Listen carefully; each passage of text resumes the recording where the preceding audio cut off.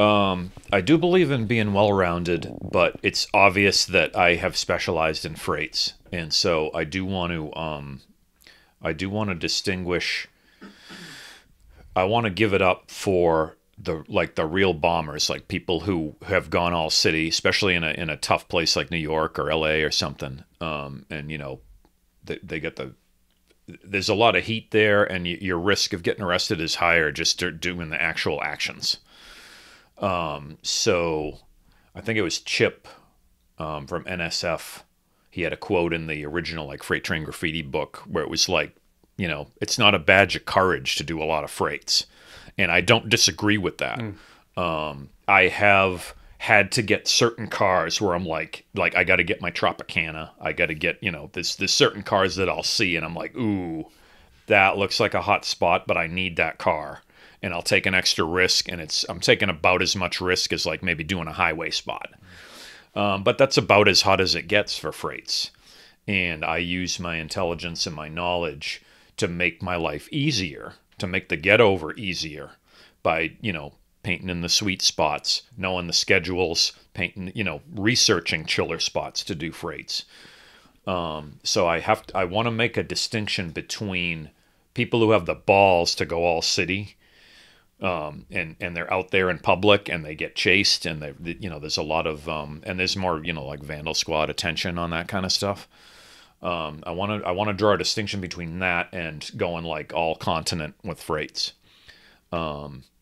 I'm not putting down what I do. I'm just saying it's a different kind of game. Yeah. Different aspect of the game. I've bombed. I've done street stuff. I've done highway spots. I've done ton of track sides and stuff like that, and some bandos. Obviously, everybody wants to go out and do a bando when you get nothing else popping.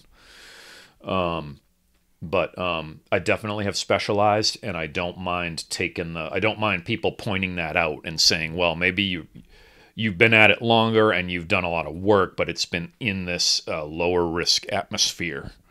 And, I don't mind people pointing that out. I don't mind pointing that out. So I got to give it up to the people who really, fucking crushed like cities to get up on different. You can't hit every car. There's 2 million cars. There's 2 million cars in circulation, and they're building new ones and taking old ones out of service. So it's really more like probably 2.5 million cars that you've got to like.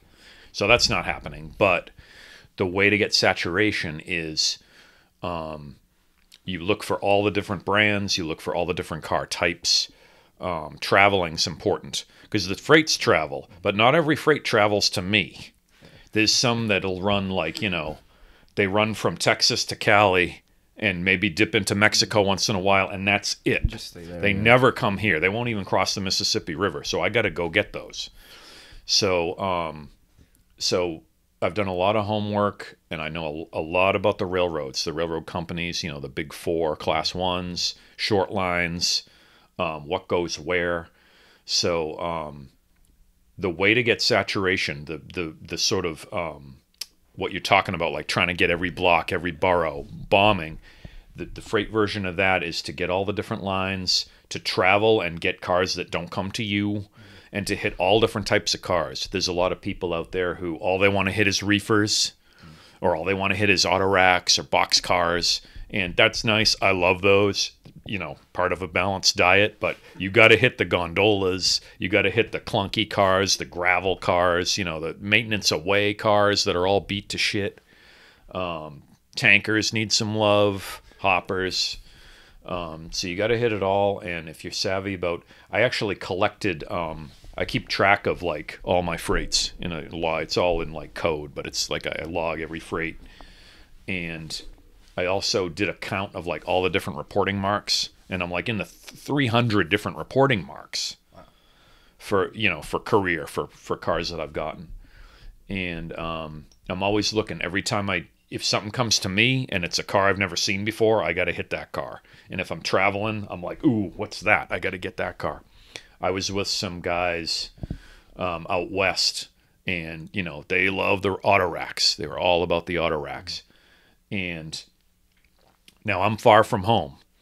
So we're going into the yard, and they're headed for the racks, and they're climbing over these other lines of stuff, and I'm like, what are these cars? It's like an ATSF rock car with the Atchison Topeka Santa Fe logo on it. I'm like, I gotta hit this, and they're like, oh, those are just local dogs, they don't go anywhere. I'm like, I'm not from here, I gotta get that car. You guys go hit the racks. I'm gonna paint this car here.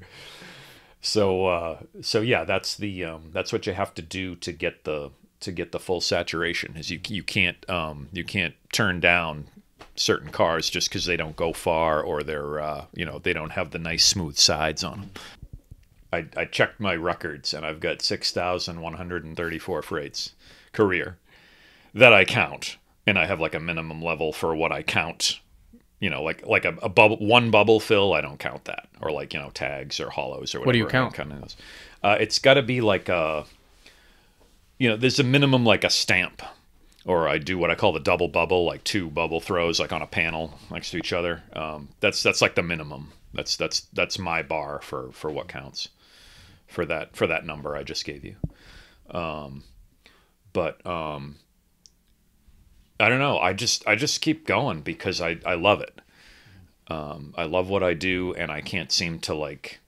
I assumed that as I got older, I would slow down and just go out once in a while, and that's what most of my crewmates who are closer to my age, that's where they're at. Is they're like semi-retired. They get out in the summertime once in a while when the good spot's laid up. I can maybe drag them out to do a freight or two. Some of the boys are a little still trying to get it, but they got families and mortgages and jobs and all kinds of stuff. And I'm still living the sort of just that loose lifestyle where I've got a lot of free time. So I'm still doing it as much as ever. I did 2020 was a good year because, as you know, all my other shit got canceled, so there was nothing to do but paint. And the plague didn't really change my life that much because I was already into avoiding people and and wearing a mask all the time. So, for paint fumes. So I was like, all right, whatever. So I got over 500 that year. Wow.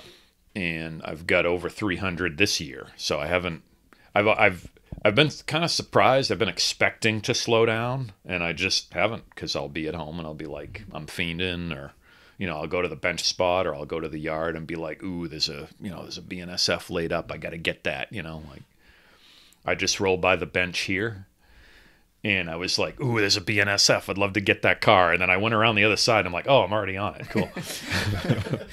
Basically, I'll do something until I am sick of it. And for reasons I don't understand, I'm not sick of that thing yet.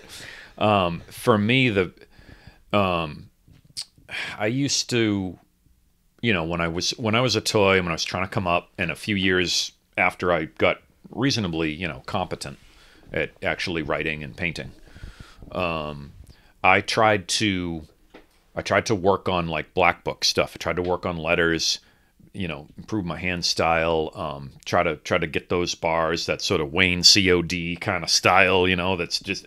And what I found was I kind of beat my head against the wall for a while. I can freestyle something. I can do some different stuff from time to time, but what I realized was I don't have a huge amount of talent. I'm not like the style master. And I really got to like the look of those of the block letters, the TikTok, the simple stuff. And so I sort of maxed out on beating my head against the wall trying to improve styles, letter styles. That's blasphemy to some people in the game who are like, it's all about letters, especially like veterans who came up in the 80s, 90s or whatever. They're like, it's all about the letters. And I'm like, I agree to a point, but it's also about getting your name out there with a certain style.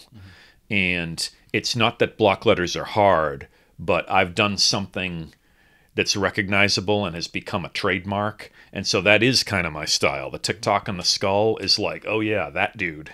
Like, you can't miss that. And so when it comes to why have I not gotten sick of it yet is I kind of want my signature piece, like the TikTok on the skull. I want that on as many different lines and as many different types of train in North America as I can get. that same thing. So there's an element of like branding. There's there's writers you've never heard of. They're like the hometown kid, and they're actually decent stylists, but they change their style every time they go out, and their shit's hard to read. So you could look at 20 of their pieces, not know it was the same guy, and only be able to read 2 of them.